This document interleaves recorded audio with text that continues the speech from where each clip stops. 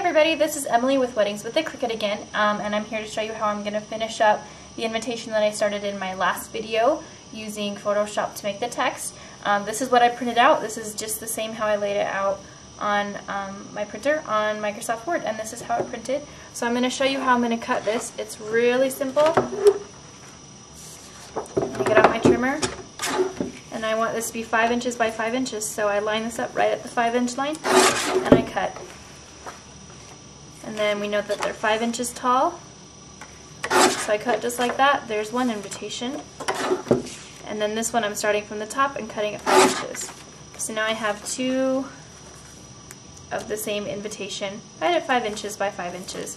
So that's how I use the Photoshop program to make all my text.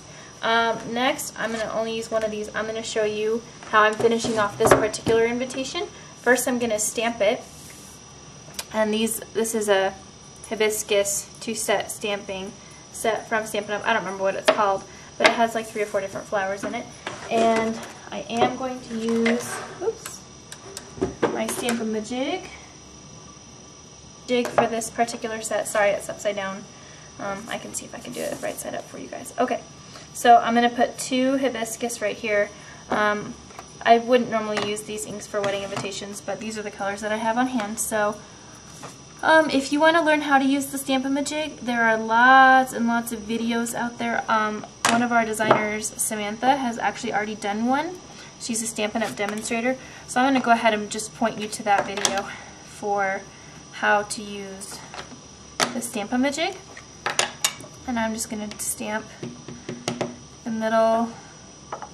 I know it's kind of a weird position, but you'll see why in just a minute. And then, oops, I was supposed to let sharp. That's okay.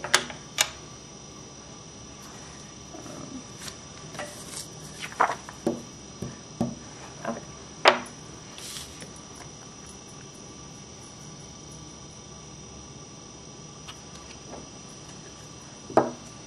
So we're just stamping some cute little hibiscus flowers. Oh, that was the wrong direction, huh? Okay, so we put our Stamp-A-Majig right here. I love my Stamp-A-Majig for wedding invitations. Oops, oh, can't see it. So we're going to take this orange and we're going to line this up.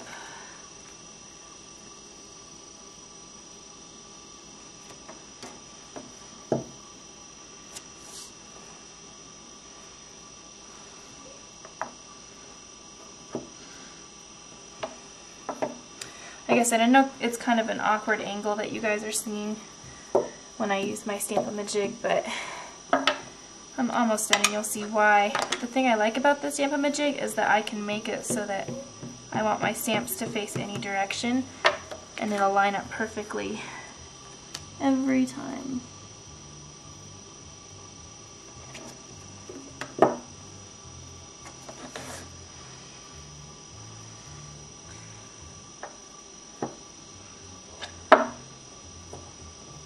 Okay, so there's my cute little stamped hibiscus flowers on the invitation, and I really like them a lot. So we're going to put all these things away. I'm going to mat this on some 5 1/4 by 5 1/4 green cardstock, just like that. Okay, so it's cute, but it's not quite done because we want to use our Cricut. This is something that I cut out earlier today. This is a cut file that I made with Plants and School Book. It will be on the blog for you to be able to download, and it's just 4 circles with a square. And when we fold all this up, this is going to make a 5 1/2 inch wide and tall wedding invitation. So I'm going to go, actually, yeah, I'm going to go grab my score blade real quick. So I'm just going to take my score blade with this little circle piece, and we're just going to line up the edges of each circle and score all 4 times.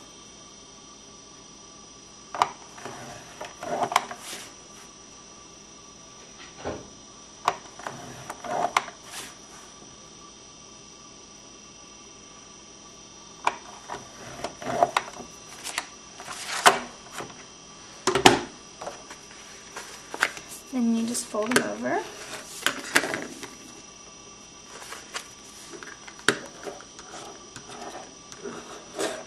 When making wedding invitations, I like to have an assembly line of people.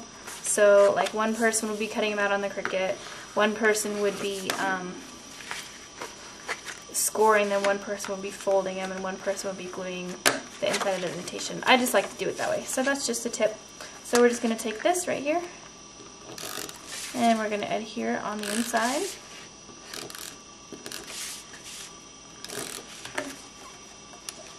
Right in the middle. Just like that. And then the way that I like to fold this one up is kind of like when you're folding a box. Just like that. So it makes this nice little cute swirly pattern on it. And then I also stamped a couple more hibiscus flowers and matted them on some green cardstock. And then you can just lay it right on top like that. And then when your guest gets your envelope, you can put a label right here with their name on it, so you don't need a second envelope. And then they get this, and then they just take it off. And it's like a nice little present inside with your invitation. So that is this project for today. And I also decided to do a couple variations on this particular invitation. So this one is sealed on the front with the hibiscus flowers. And then I did a couple more. I did, this one is a purple one. I don't know if you can see this very well, but I embossed all 4 of the flaps with my Cuttlebug with the lace. And then you just open it up, and there inside is the invitation. Same people from last week, but the colors for this week for our featured couple. And then our final couple, I folded it, the 2 on the top and the bottom, and then I folded the 2 on the side, and then I tied it with a ribbon. So it's a little bit of a different thing. And then again, like when you open it up, it's kind of like a little present for your guest. So, and all of these I did the exact same Photoshop techniques that I showed you. I did it in Photoshop at 5 inches by 5 inches, and then imported it into Word and printed it out.